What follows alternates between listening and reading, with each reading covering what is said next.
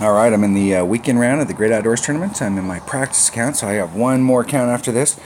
You never know when you decide to play. You know, sometimes you're hot right off the bat and then you get tired, and sometimes you're trying to get in the groove and then you catch the heat. So I'm going to start with my practice account. I feel like I need a practice round. So let's go to hole number 1 and check it out. Now, in this tournament, you really need to shoot a minus 12 is like the minimum, but you have to pick up 8 both times, so that makes it minus 13. So you're looking for a minus 26 is the minimum score, so you got to pick something up, and you can't pick it up on 8, so you got to pick it up on some other hole because you're already picking one up on 8.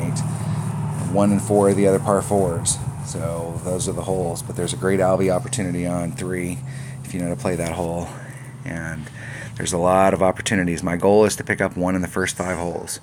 So if I can pick up 1 in the first 5 holes on both sides, and that puts me at 28, and 28 is up at the top.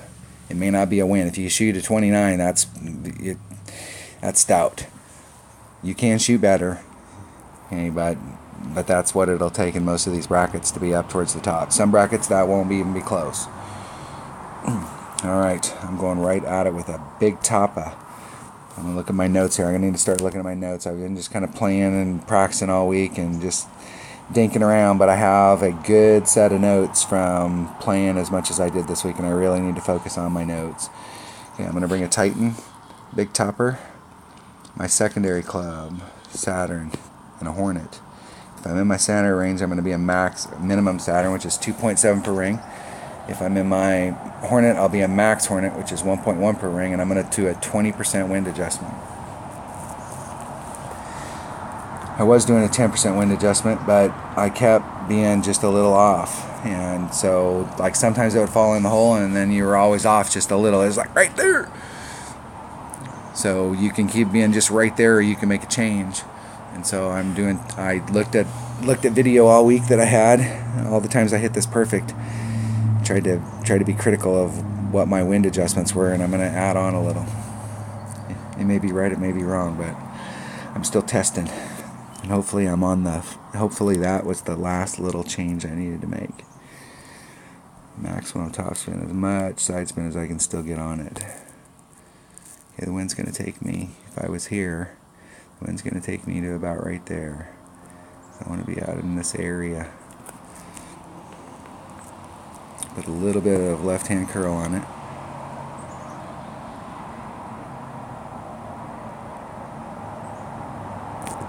And I hit it way, way good. So my risk here is getting caught up in the sand. If I can clear the sand on this bounce right there, then I got a shot. I'm going to be behind the trees, though. I was good distance, 397, so my goal is 400, but the closer you are to the trees, the farther you have to go in order to get out from behind them. So where I'm at, I'm going to have to use a curl shot. So I took out my really good look at picking up the eagle with that bad drive. But I can still get on the hole from there, and I may be in my Hornet range and I may be in my Saturn range. I'm probably going to be, if I pull it forward enough, I can be in my Saturn range and I can use its backspin. My opponent should be good as long as they don't go long. They should have a nice view from out there. Nice job. Nice shot. Now I've got some work to do. So, where's my Hornet start? Okay, there's the club I'm looking for. So I'm going to use maximum backspin and as much curl as I can get, side spin as I can get on there, and I'm going to come out into this area.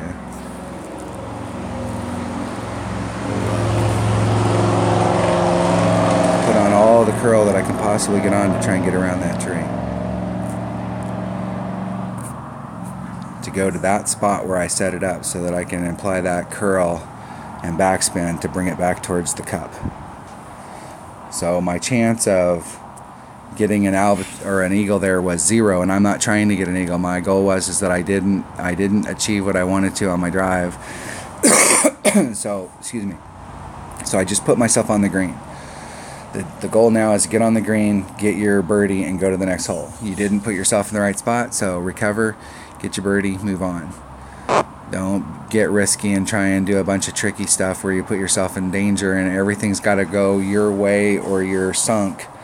Just get on the green, give yourself a look at it. And I had a look there. From where I was at, that was a pretty good look. Oh, close. Nice shot.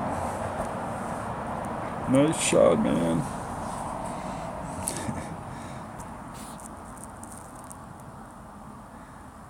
I missed a putt earlier today.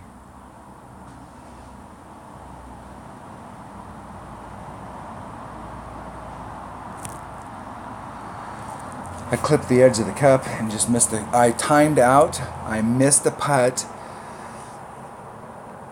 My stylus slipped off the screen. I use a stylus. I don't use my finger. Number one, it kills my finger. And number two, I have a lot more control with the stylus. I use my fingers. I hold the stylus like a pencil. It's a 5-inch stylus with a carbon fiber tip. I don't use those rubber tip ones. They don't slide very well over glass. So if you got one of these new screen protectors that's glass, these carbon fibers work awesome.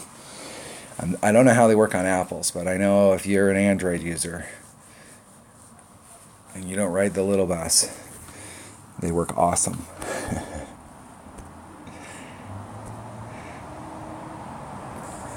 Not saying anything about the Apple users out there.